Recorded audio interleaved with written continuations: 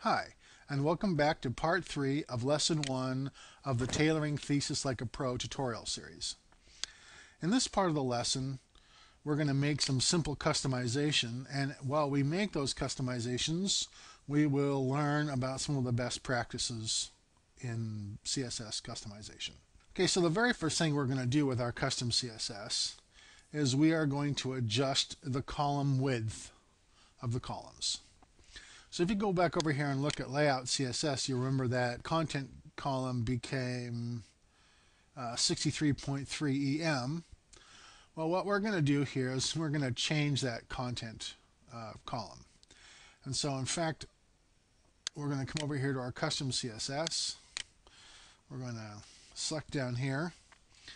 Every time you customize something that is already set in Thesis, you want to start with a .custom. So we're going to say .custom and then a space and then the hash mark, which indicates a specific kind of selector, the ID selector. So custom # content. Is that what it was? Yeah, custom # content. And then we're going to hit enter. We'll put a curly bracket.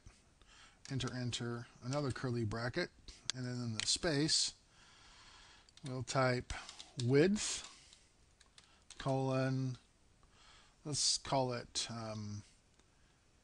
55 EMs. Okay, so we have set the width of this to 55 EMs. Now let's go ahead and change custom container as well.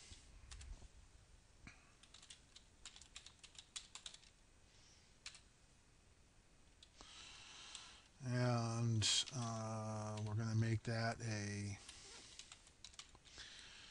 width of 70 EMs.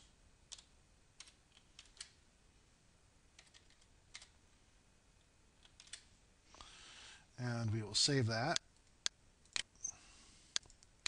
We will upload that using our file manager, our FileZilla, and refresh the site. And you can see that this column has changed in width. However, the takeaway from this is not that the column can change. The takeaway from this part of the lesson is that you shouldn't do what we just did.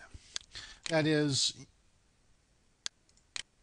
you shouldn't change things that can be changed in design options here in your custom CSS.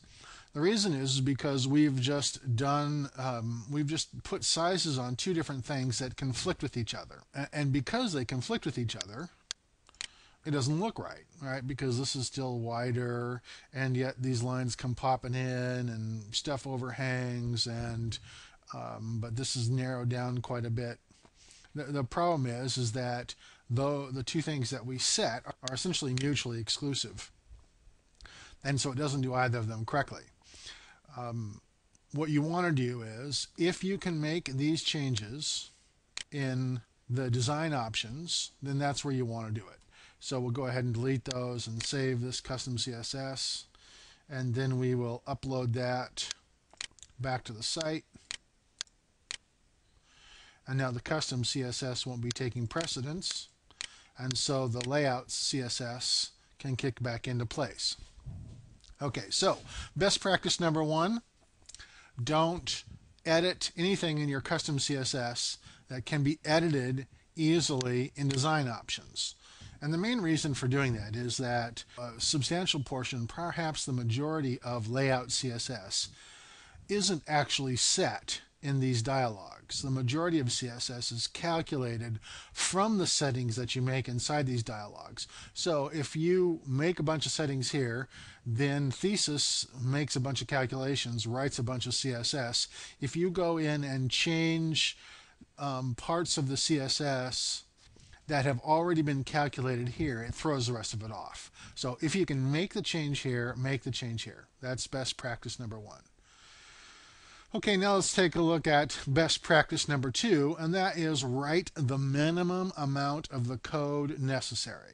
Recently I answered a question on the DIY Themes forums of a person who had taken all of layout CSS and copied it into their custom CSS and then gone about changing it. That is way too much code for you to have to deal with. What you want to do is, if you want one thing to change, you want to make that one change. So for example, let's say we want to change the color of Customize Thesis Like a Pro, or color of the title, and we want to make it italics, and we want to make the this tagline bold. Well, so the first thing we do is we come over here to the header, and this is where we change the color. And let's just say we're going to make the color purple. Okay, so we're changing that there. You can see that we cannot make the tagline bold from here, and we cannot make the header italic from here. And so these are changes that we'll have to make in the custom CSS. However, we can make the tagline taller, and we can change the color. So let's do that here. Take a look at the result.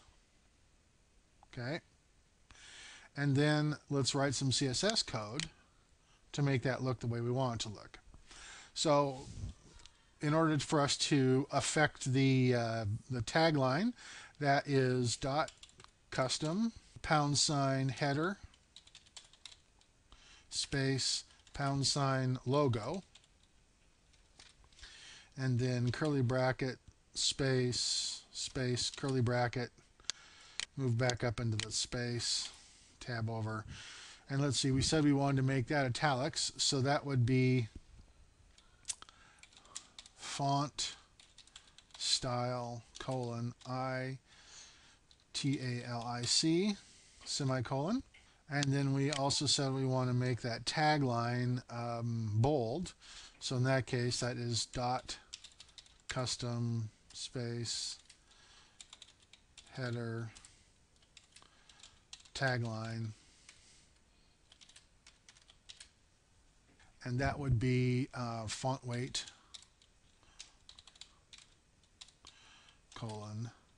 bold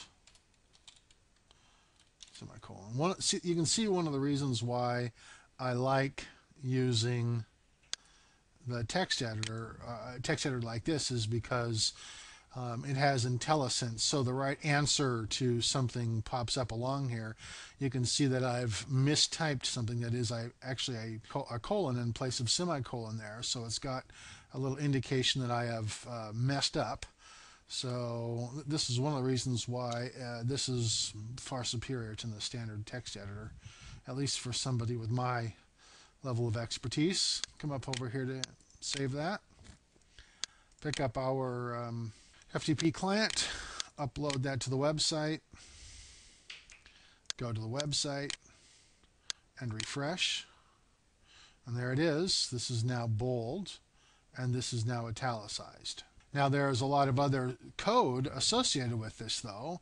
Okay, if you come over here to layout, you can see that, for example, the header logo font size is set here at 3.6 EM, and the tagline font size is set at 1.4 EM, and then the header and logo colors are set down here towards the bottom, and you've got logo color and a tagline color, and so there's a whole bunch of different places where different things are set. In fact, there's probably even something in here in style CSS. You can see that the font weight in style CSS for the logo is set to bold, and for tagline it's set to normal.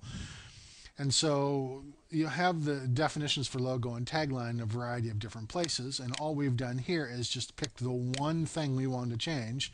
We wanted to make it italic, and we wanted to make this bold, and we just made that one change in this location.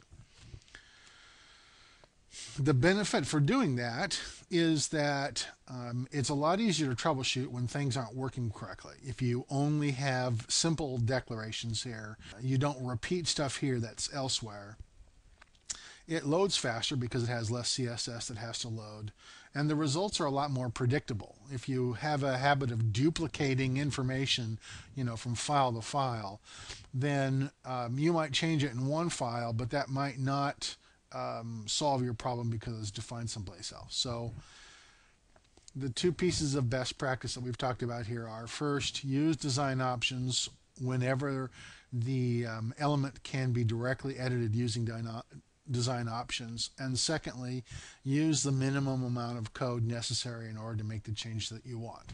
Okay, so that wraps up lesson 1 of the Tailoring Thesis Like a Pro tutorial series. In lesson 2, we're going to take up PHP.